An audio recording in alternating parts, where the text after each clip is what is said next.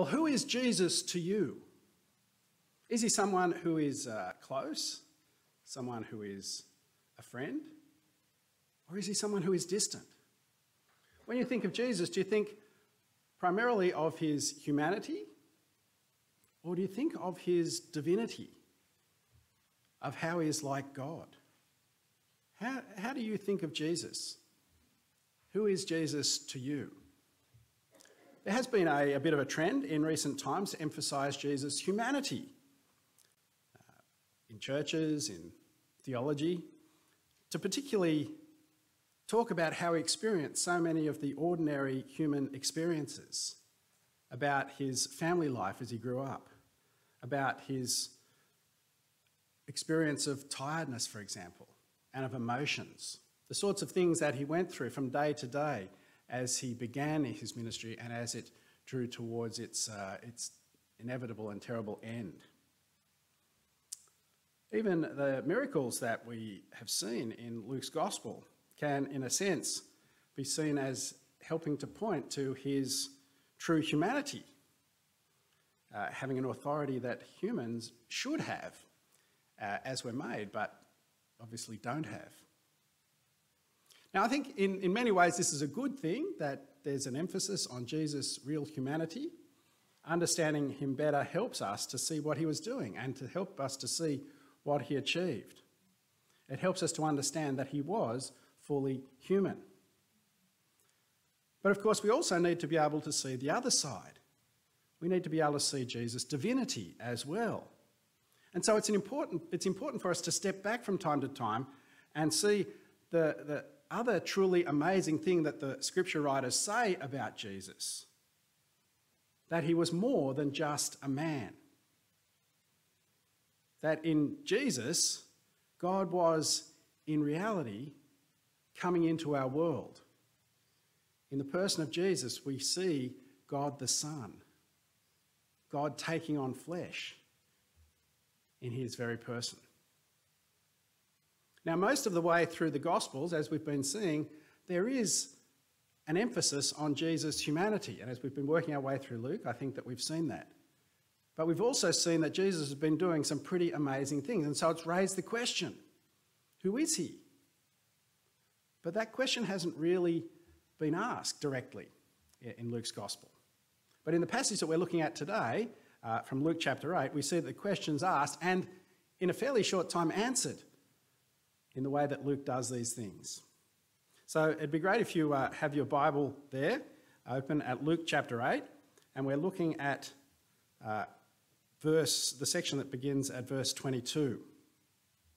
And what we see in two incidents, centred and based around the Sea of Galilee, or the lake as it's sometimes called, that this question of who is Jesus is really brought to the fore. And then as they come to the other side of the lake, there's an answer given. So let's look at the first incident as Jesus and his disciples are crossing the Sea of Galilee in a boat. And we're told that Jesus said, let's go to the other side of the lake. So they got in the boat and set out, and as they sailed, he fell asleep. Now, we don't know exactly what had been happening just before, but we can assume that Jesus had been busy in the ministry that he had been doing and that we've seen all the way through this early part of Luke's Gospel. Teaching about the kingdom of God, healing people, helping people in all sorts of ways, talking about the forgiveness of sins that God offers. No doubt he was dead tired, which is why he fell asleep in the back of the boat as the disciples are sailing or rowing across the lake. Being experienced fishermen, this would have been something that, some of them at least were experienced fishermen, and this would have been something that they would have just been reasonably routine for them to do. Except that what we see was on this day, something happened which made even those experienced fishermen afraid. Because a squall, a storm, came down on the lake, so the boat was being swamped, and they were in great danger. Now, as I said, these were experienced fishermen. And so it wouldn't have been an ordinary gentle breeze that made them think that they were in great danger. So much so that they went to Jesus, verse 24, and said, Master, Master, we're going to drown. Quite a squall, quite a storm, if their boat was being swamped and they were that afraid of drowning. Perhaps they wanted Jesus to help with the bailing. Perhaps they wanted him to move so that they could help to steady the boat. Or perhaps they were hoping that he might do something else miraculous to help the boat stay afloat.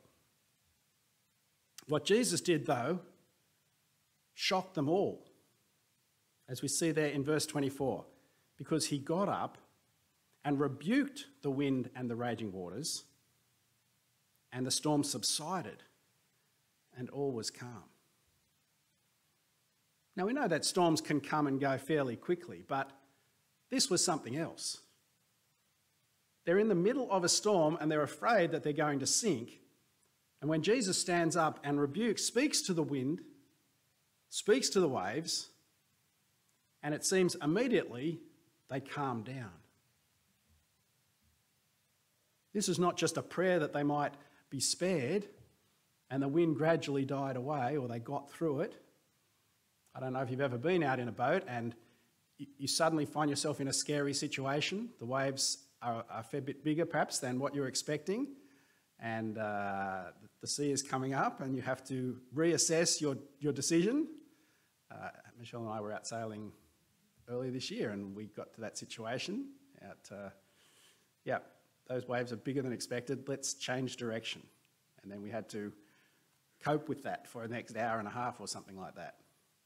Well, it was more than that. This was a sudden calming of the waves. No wonder the disciples were amazed. Jesus said to them, "Where is your faith?" Perhaps they weren't expecting that he could save them.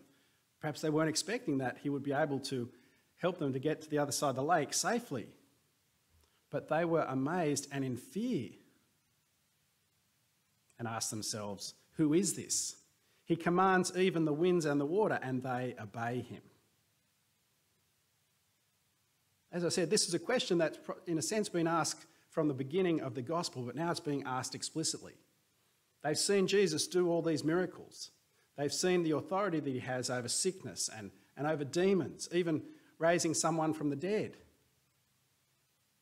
Who is this man, they're asking, in a sense.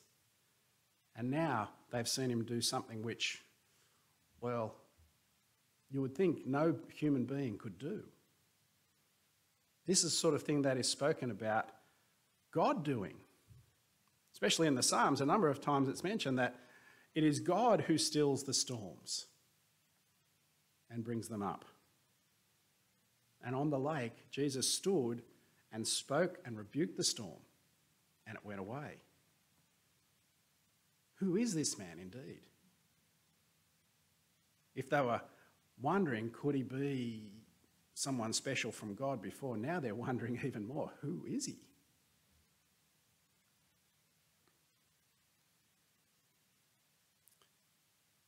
And that's where the question is left at the end of the first incident that we have here as Jesus and the disciples are crossing the lake. As he calms the storm, they're left asking the question, who is he? But interestingly, we get an answer in the first event that happens after that when Jesus and the disciples make it to the other side of the lake. Perhaps they were seeking to get some sort of a break from the busyness of the ministry they'd been involved in the northwestern side of Galilee, which is much more Jewish and heavily populated area. But now they were headed to the area of Gerasa, which is on the southeastern shore of the lake. Much less Jewish area. Many people from many different nationalities, it seems. But when they got there, they encountered a man, we're told, who was demon-possessed. For a long time, this man had not worn clothes or lived in a house, but had lived in or among the tombs. Now, we know a few things about this man. He's an interesting character. But what we especially know is that he's possessed by demons, by these spiritual forces who are opposed to God. In this case, we know that his possession was so bad that they had kept him living in madness, naked, and living among the tombs of the dead. We're also told that many times that is the demon, had seized him, and though he was chained hand and foot and kept under guard, he had broken his chains and had been driven by the demon into solitary places. I mean, presumably the chains weren't as strong perhaps as we might expect today, but still, it's a pretty scary thing that even though he was bound, he was able to break out of that and to escape into these solitary places. The other thing that we know about this demon who possesses this man is his name, because Jesus asked him there in verse 30, "What is your name?" "Legion," he replied, because many demons had gone into him. And they begged Jesus repeatedly not to order them to go into the abyss. Even the demons here are afraid of Jesus. Many demons. This man has got a serious case of demon possession, and it seems that no one has been able to do anything about it, but now they are afraid because Jesus has come to their part of the world. What else do the demons say? Well, when the man saw Jesus, verse 28, he cried out and fell at his feet, shouting at the top of his voice, "What do you want with me, Jesus, Son of the Most High God? I beg you, don't torture me." The demons are afraid of Jesus because of what he can do to them, because of the authority that he has over them. Not just over perhaps an individual demon, but even in this case, over many who have possessed this man. But what I think is most interesting is the demons see clearly who Jesus is. Did you notice how they addressed him? "What do you want with me, Jesus, Son of the Most High God?" It's interesting how the people over all the time that Jesus has been doing his ministry, and some of them have responded negatively, some have responded positively, but they've all been asking this question in a sense: who are you? What gives you this authority? Who do you think you are, forgiving sins, for example? People don't seem to know who Jesus is, but the demons, they know, and they are afraid. "Jesus, Son of the Most High God, don't torture us." Now, why would Jesus want to torture them? Because they are demonic spirits opposed to God. And he is, Son of the Most High God. And the way it's being said here, he is being addressed as God himself. He's come with the authority of God. Now, of course, there's an interesting footnote about what happens next. Jesus agrees that he's not going to cast them into abyss in a sense, but instead he sees a herd of pigs. The demons beg to let them go into the pigs, and he gives them permission, and then when the demons came out of the man, they go into the pigs. The herd rushes down the steep bank into the lake and is drowned.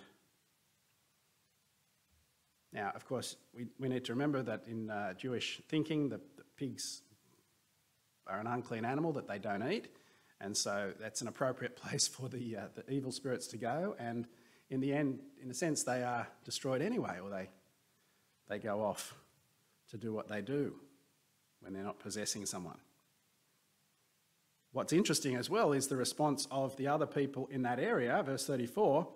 The ones who were tending the pigs ran off, reported this, and then the people went out to see what had happened. They went to Jesus, found the man that the demons had gone out of, sitting at Jesus' feet, dressed and in his right mind. And how did the people respond? They were afraid as well, because they had seen the power that these demons had over the man. They had seen the way that he had been just out of control, and now Jesus has completely changed that. Here's the man sitting at Jesus' feet, listening to him, no doubt. And they were afraid. Who is this man? He has power even to cast out these evil spirits. And they were afraid. Why? Jesus wasn't threatening to do anything bad to them. No, because people sometimes are afraid to come into the presence of the living God. the one who is the creator, the one who is the ruler over everything.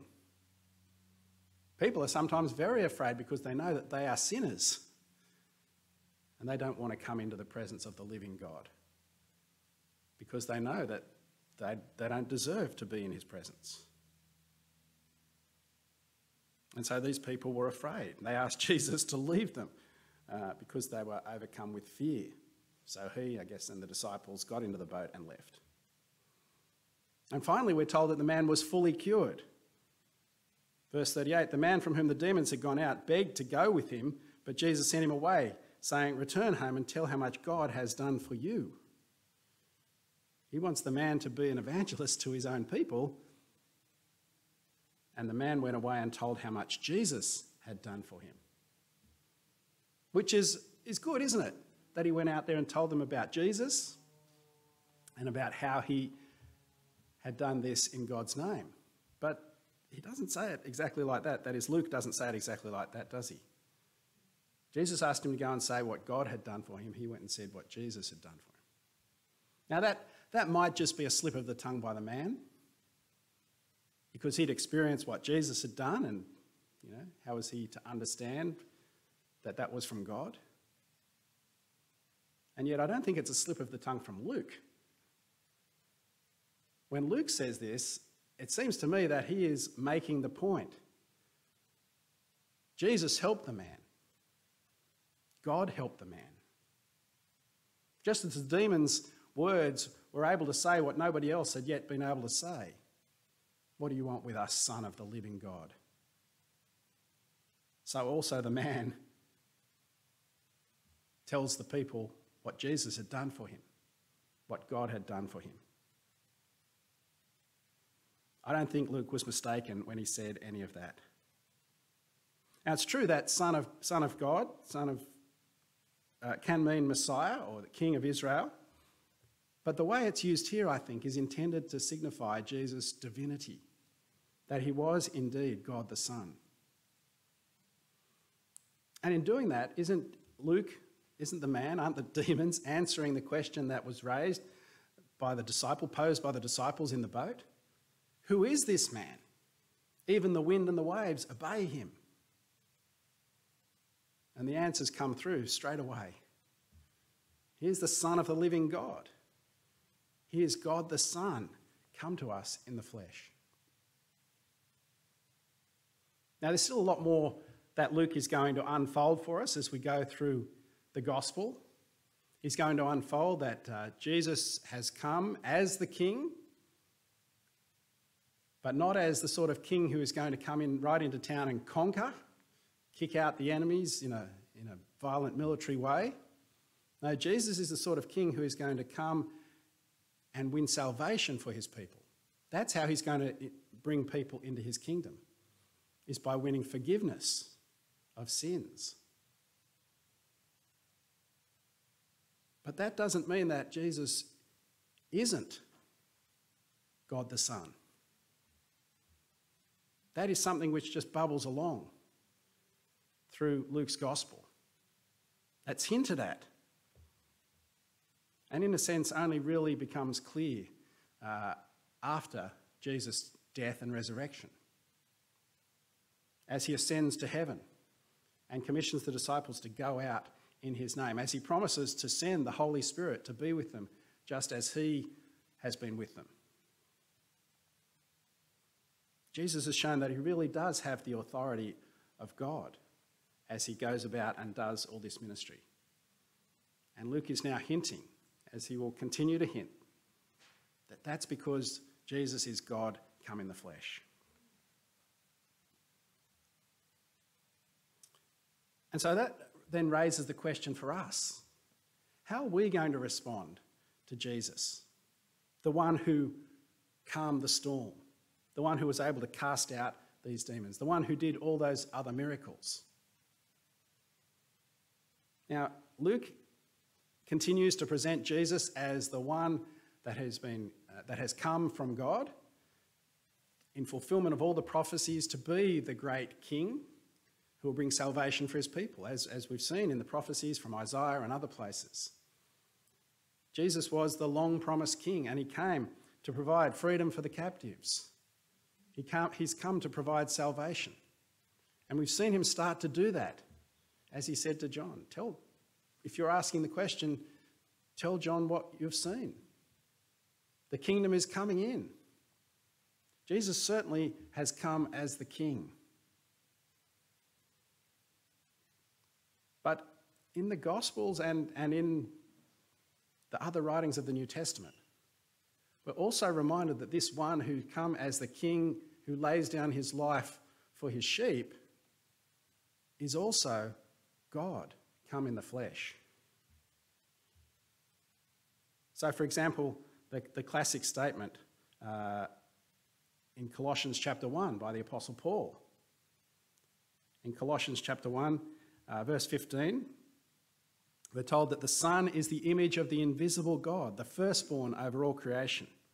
For in him all things were created, things in heaven and on earth, visible and invisible, whether thrones or powers or rulers or authorities. All things have been created through him and for him. He is before all things, and in him all things hold together. He is the one who is involved in creation, and everything's been created for him. Paul describes him as the firstborn over all creation. Some people say, oh, that means he's under God in some way because he's the firstborn. No, the firstborn means the one who inherits it all. But if that's not clear enough, we just have to then go back to other places like John's Gospel. The passage that was read for us last week in John chapter 1. Do you remember how it begins? In the beginning was the Word, and the Word was with God, and the Word was God. He was with God in the beginning. Through him all things were made, and without him nothing was made that has been made. In him was life, and that life was the light of all mankind. And John goes on to say in verse 14, the Word became flesh and made his dwelling among us. We have seen his glory, the glory of the one and only Son who came from the Father, full of grace and truth. That's what Luke is showing us, I think. As Jesus stands up in that boat and calms the storm. You can almost hear John, you can almost see in John's mind as he's writing those verses, that verse there. We have seen his glory, the glory of the one and only Son, who came from the Father, full of grace and truth. Calming the storm, they saw his glory. As he cast out those demons, as if they were nothing, they saw his glory. They saw how glorious he was, and yet he went to the cross as a sheep before its shearers is silent. He went in humility and suffered on that cross for our salvation. And yet he is God, the Son. And so the question for us really is, how are we going to respond to Jesus? He is the creator of the world, and he will be the one who judges the living and the dead one day. Of course, the good news is that we don't have to fear him the way that the people in Gerasa seem to fear him.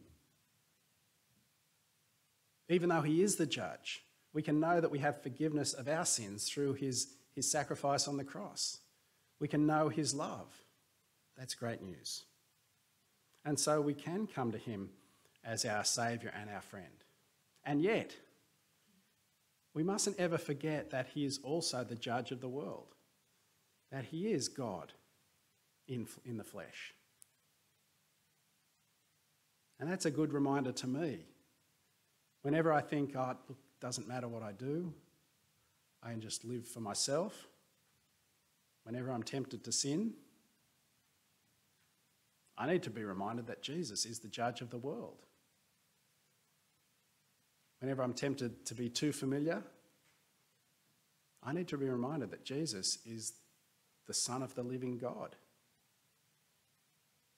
so that I come to him in submission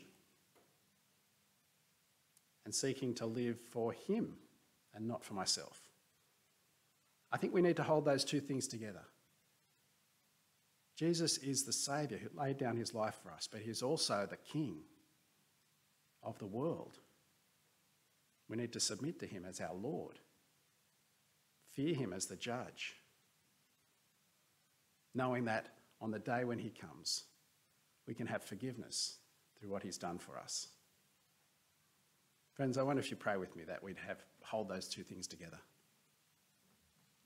Father God, we do thank you that in your mercy you showed who Jesus really was, the Son of the living God, the one who came to show your glory, your grace and your truth.